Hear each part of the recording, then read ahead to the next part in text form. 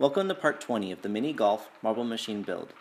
In this video, I'll be touching up the color on the water wheel, building a decorative plate for the on-off switch, and testing some landscaping techniques while applying some foliage to a small section of the machine.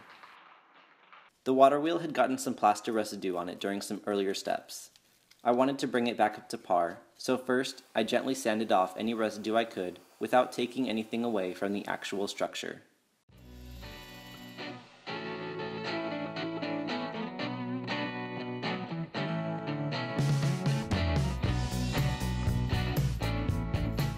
Next, I applied a fresh coat of stain to the wheel to bring out even more color.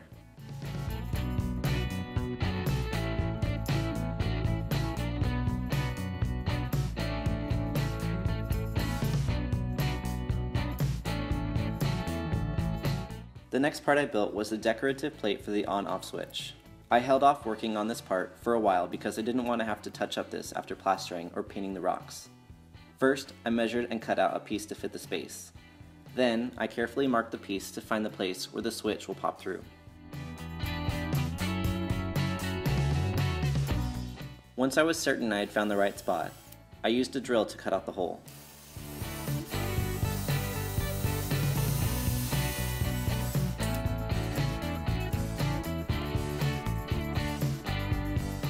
It fit well around the switch, but a bit of trimming around the edges was necessary to make it fit with the surrounding landscaping.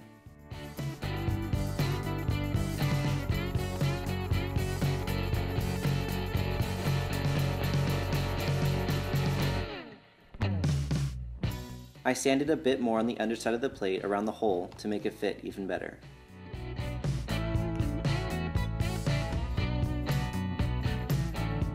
Once I was content with how the plate fit, I moved on to painting it. First, I sketched out the on-off lettering using an interesting looking font. Then, I painted it using the green, red, and gray colors already shown on the machine.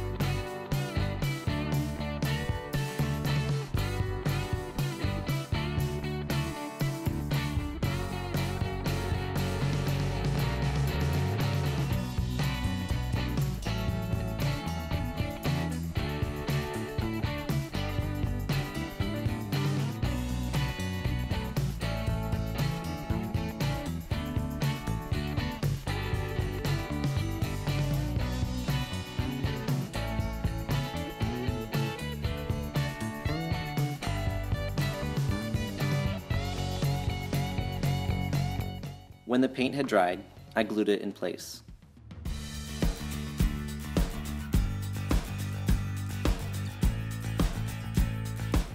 Because of the way that I built the switch when I first started on the machine, there was a small gap between the decorative plate and the rest of the base. I used spackle to fill the gap and smooth out the edges.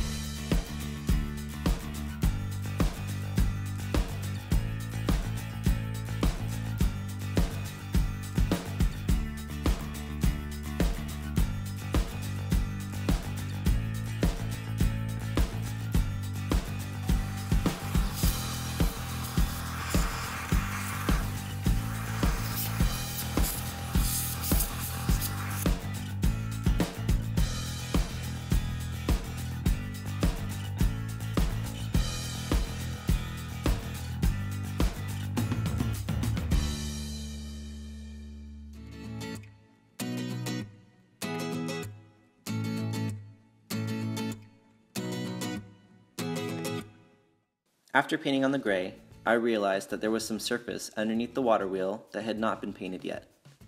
This basin will eventually be filled with water, as one of the waterfalls will appear to be flowing right into it.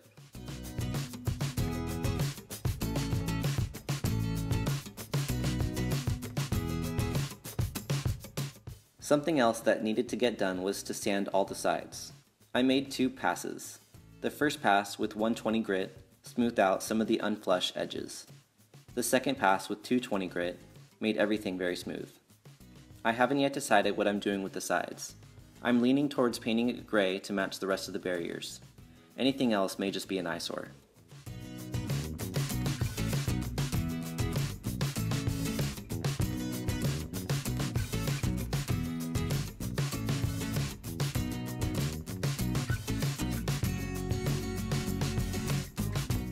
Alright, it's finally time to start adding some greenery to the machine.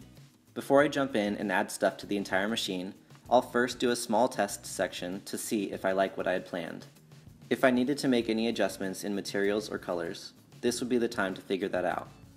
First, I sprayed on some scenic cement. Then, I sprinkled on some fine grass.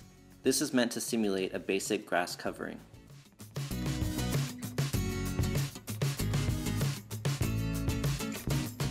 During all this landscaping, I was being very careful to avoid getting anything on the tracks, but I wasn't perfect and still had to use a brush to remove some of the pesky bits from the walls. I then sprayed on some more scenic cement to help keep the grass in place.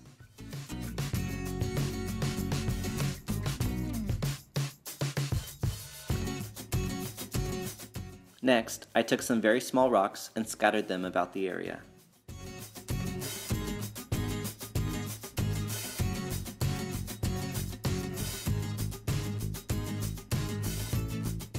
Using an eyedropper, I applied a decent amount of scenic cement to keep the rocks in place.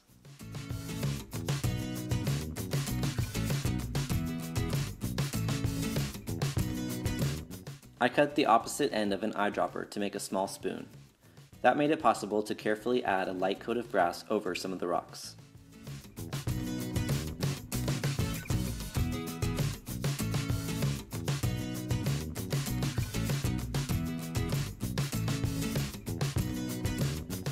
And of course, I followed that up with another spritzing. Next, I added in some small bushes. The glue I'm using will turn clear once it's dry.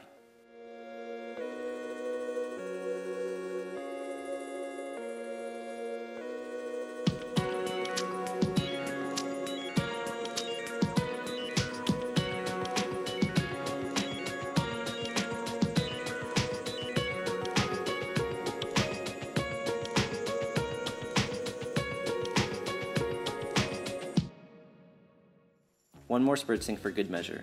This stuff isn't going anywhere. I'm pretty happy with how this landscape trial worked out. You can see that there's a big difference between an area with and without the added foliage.